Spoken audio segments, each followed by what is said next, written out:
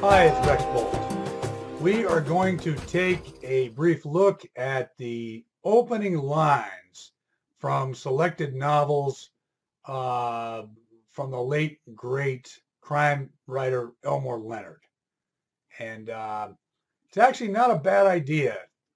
If you're trying to write a novel, you're not sure what to come up with. You maybe have a loose idea, but just work on a tremendous opening line. And then often the novel sort of takes off from there. It's surprising. If you're not sure, try with a short story first. Just come up with an opening line. You have no idea really who the character is, where it's going. You just have a sort of a character, maybe two characters, and a little tiny bit of a situation that you start off with, and kick it off. And it's surprising how the story and even the novel will unfold from there. I'm quite sure when you read some of these Leonard opening lines, I'm quite sure he wrote some of his novels that way.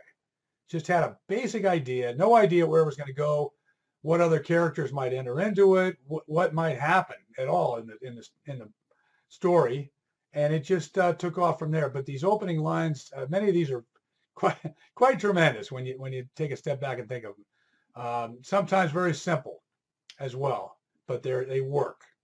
Okay, so let's take a look. Okay, so let's take a look at a few of these from the great Elmore Leonard here. There's a cover, Unknown Man, number 89.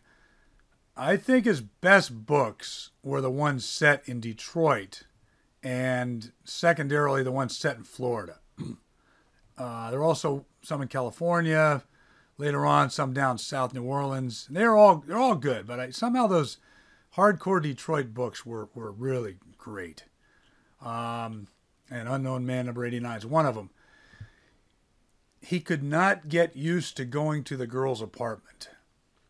I think that's some guy who's going to be having an affair on his wife, if I have that straight, and he gets blackmailed. There was a photograph of Frank in an ad that ran in the Detroit Free Press and showed all the friendly salesmen at Red Bauer Chevrolet. Now, Frank gets a car stolen from that Red Bauer Chevrolet parking lot by another guy named Stick, and they end up going into business together, and the business is armed robbery. That's a tremendous book, swag. A friend of Ryan said to him one time, "Yeah, but at least you don't take any shit from anybody." Mickey said, "I'll drive. I really like to." This is a good one here. One day, Karen DeCelia put a few observations together and realized her husband Frank was sleeping with a real estate woman in Boca. I mean, doesn't that make you want to continue reading? They all do. They're all just intriguing enough. But you notice one thing: he starts in the middle of the story often. He doesn't have to tell you who the people are or how they got in that situation or any background. Here's another one. Moran's first impression of Nolan Tyler, : he looked like a high risk, the kind of guy who falls asleep smoking in bed. Stick said he wasn't going if they had to pick up anything. What a great opening line. Think about that. How simple is that? But again, where's that going to go? You have no idea, and that's why you want to keep reading. Another tremendous line. The night Vincent was shot, he saw it coming. Here's one from Bandits. Every time they got a call from the leper hospital to pick up a body, Jack Delaney would feel himself coming down with the flu or something. Now here's probably Leonard's personal favorite book, Freaky Deaky. I think I read where he thought he hit it just right in this book, if he had to pick one. But listen to the opening here. Chris Mankowski's last day on the job, 2 p.m, 2 hours to go, he got a call to dispose of a bomb. I mean, how do you beat that? The guy, he's working on the bomb squad, Detroit police, and his stint is over. His couple of years or whatever, brutal stint on the bomb squad, detonating bombs, and he's finally going to get transferred to a safer department, maybe homicide or robbery detail or something like that.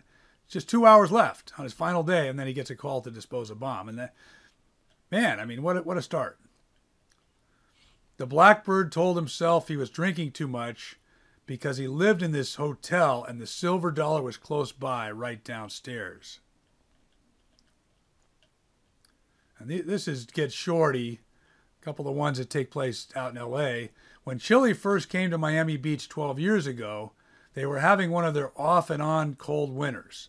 34 degrees the day he met Tommy Carlo for lunch at Vesuvio's on South Collins and had his leather jacket ripped off. See, a lot of writers might start that part similarly, referencing the lunch, etc., but they wouldn't think of throwing in that he got the jacket ripped off also. Here's a classic one. Dale Crow Jr. told Kathy Baker, his probation officer, he didn't see where he had done anything wrong. One evening, it was toward the end of October, Harry Arno said to the woman he'd been seeing on and off the past few years, I've made a decision. I'm going to tell you something I've never told anyone before in my life. Here's a simple one, but again, it sets the tone, and you want to keep reading. You want to know who this guy is. Ocala police picked up Dale Crow Jr. for weaving, 2 o'clock in the morning, crossing the center line and having a busted taillight. Foley had never seen a prison where you could walk right up to the fence without getting shot. Think of how direct these all are as well. They put you in the middle of the story, and they're direct. There's no build-up, no nonsense, no flowery stuff working you there. They immediately, there you are. You're right in the middle. You're dropped out of a helicopter into a war zone, basically. And then you got to figure out who everybody is. Here's another one of the L.A. ones. They sat at one of the sidewalk tables at Swingers on the side of the coffee shop along Beverly Boulevard. Chili Palmer with the Cobb salad and iced tea, Tommy Athens, the grilled pesto chicken, and a bottle of Evian. Now this one is really a beginning of the book that might top them all. Not necessarily from the opening line, but it's also a great opening line. Tishomingo Blues. Dennis Lenihan, the high diver, would tell people that if you put a 50-cent piece on the floor and looked down at it, that's what the tank looked like from the top of that 80-foot steel ladder. And that's a great start, just the way that book starts off. But he's one of these old-fashioned kind of circus high divers that they set up a scaffold, and he dives into a little tank as a show. Okay. But anyway, keep these in mind, and if you can, just go back through them and sort of process them, digest them. This is the way to start a book right here. Okay.